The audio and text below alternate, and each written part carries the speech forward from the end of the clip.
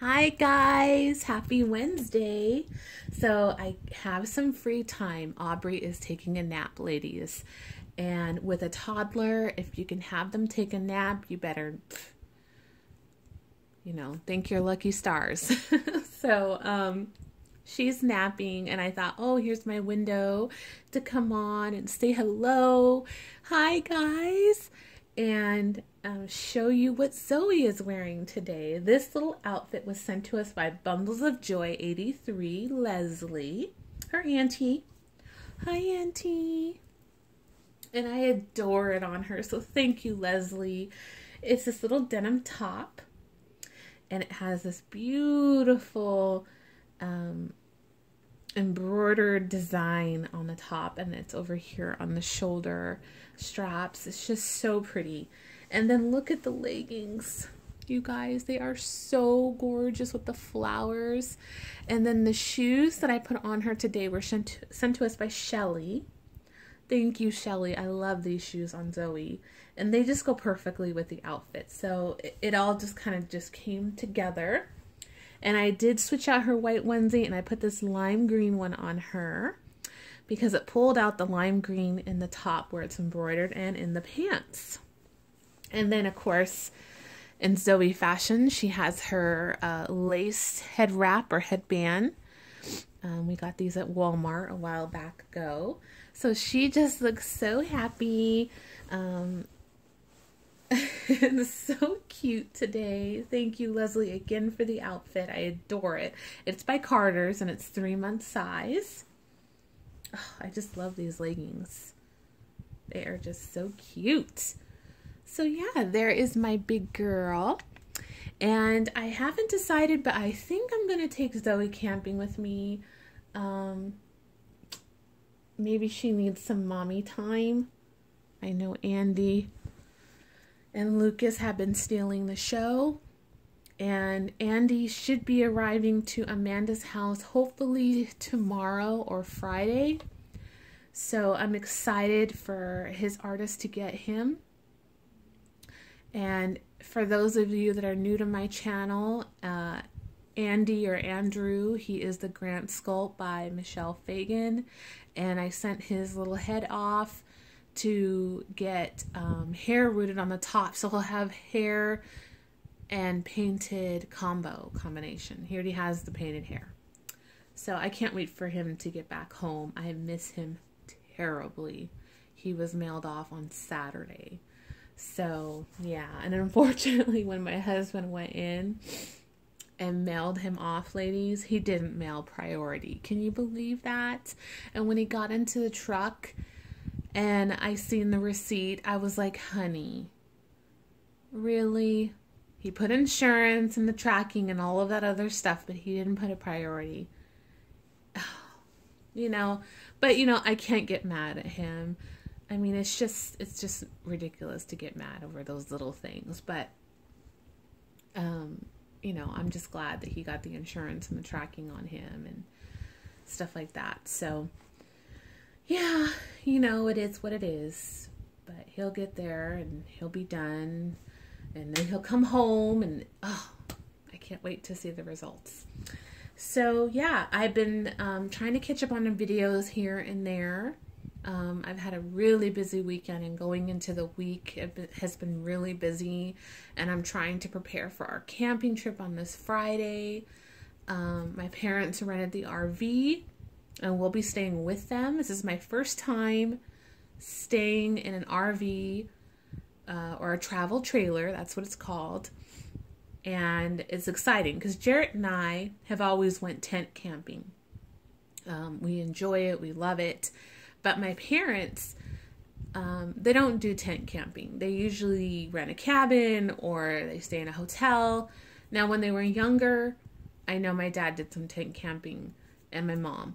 But now at the age that they're at, they just don't want to do that. So my dad wanted to rent a travel trailer, and Jarrett will be pulling it with his truck. So we're going to pick that up on Friday. And I am very excited. It's really nice. And we're going to get it all loaded up and everything. And head up north and have a good time. So I'm very, very excited to try this travel trailer. Like I said, we always go tent camping. So, yeah. And I'm thinking about taking her with me. I just want to make sure, you know, that time Friday gets here, if that's really what I want to do. And because I don't necessarily think it's going to be horrible to take her up there. I shouldn't even use the word horrible. I was like totally the wrong word to use. Inconvenience, I guess, would say. It wouldn't be an inconvenience taking her. It would have been if we were tent camping. I would never want to take her tent camping because there's just too much involved. You got to set up the tent and break everything down, and you know. But as far as the travel trailer is concerned, it's already set up, and she would be inside all the time and wouldn't be affected by the elements and stuff like that. So it's a little bit different. So I'm thinking it through. I mean, I'm going to bring her. I'm going to bring Lucas. I mean, come on. It's those two babies. I told you guys I've been so much more bonded to my open-eyed babies. It's crazy. I just love my open-eyed babies. I just love them looking at me, and I gravitate to them more. So especially when we go on outings, I love taking them out. Yeah, so that's what's been going on, ladies. I did see Kimberly Cocoon's video today. Great video, Kimberly. Great. Totally switched on the light bulb for me as far as trying to be more prepared for things. And I'm just going to admit, you know, I'm not prepared when it comes to documenting things for our insurance company. We have insurance on our home, flood and fire and things like that, but I've never went to the extent of how Kimberly was explaining it to me in the video and all of you. And it just made me really think, you know, it's so funny because you get married, you do all this stuff, and you don't really think about being prepared in certain areas of your life like that. Having a will and, you know, preparing for, you know, disaster or emergencies. Some of us do, and then some of us don't. And with every day that goes by and things that happen during our lives, just normal things, work and school and children and the stresses of every day, you kind of just push it to the back burner. You just think like, you know, it's never going to happen to me.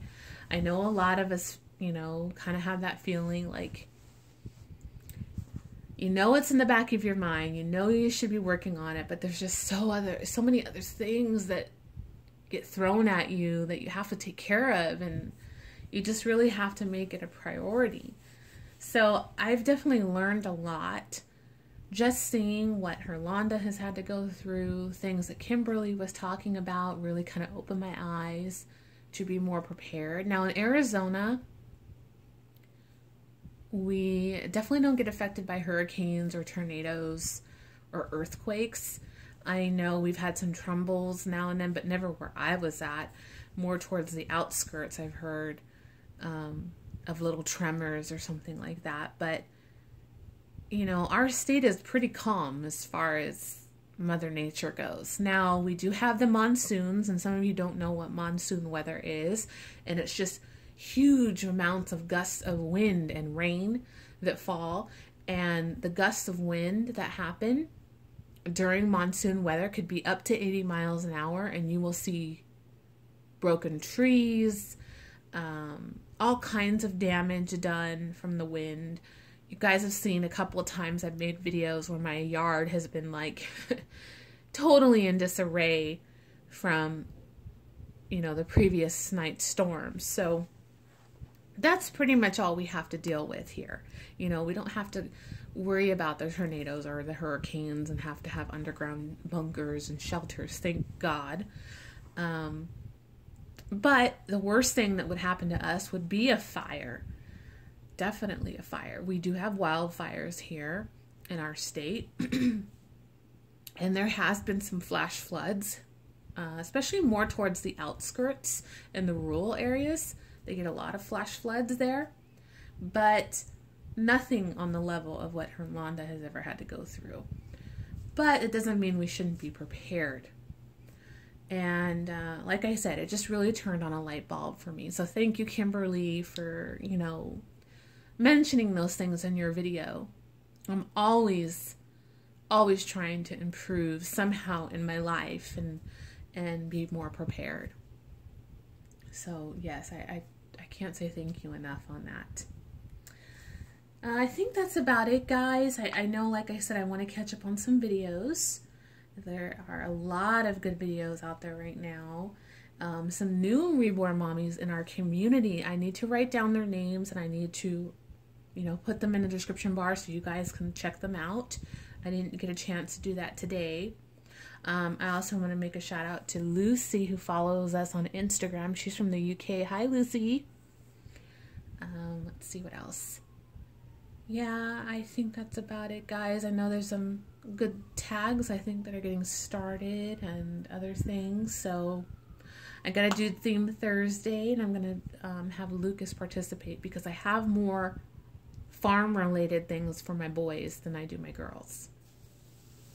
Yeah, I'll let you go. Thank you for watching, and thank you for tuning in today and listening to me chat and seeing your niece and how pretty she looks today.